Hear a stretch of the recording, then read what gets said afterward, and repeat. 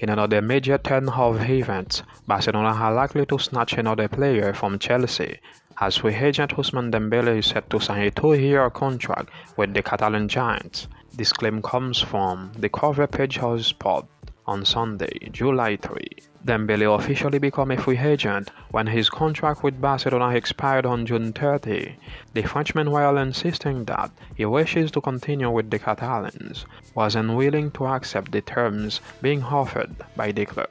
Dembele has been linked with a move to Chelsea, where his former Borussia Dortmund manager Thomas Tuchel was keen on a reunion. However, a transfer to Stamford Bridge had been cast on the doubts after they made a move to sign Leeds United star Rafinha.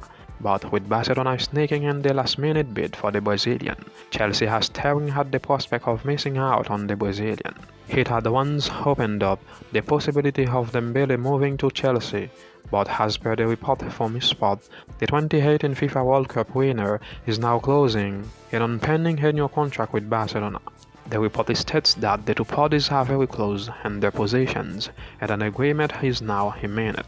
As per the terms proposed, Dembele would be signing a short-term 2-year contract with the Blaugrana, extending his stay at Kano until the summer of 2026. Dembele's potential re-signing is unlikely to have any impact on Barcelona's pursuit of Rafinha, as manager Xavi sees the two players as compatible to play together, so Chelsea could now likely end up missing out on two of their top targets.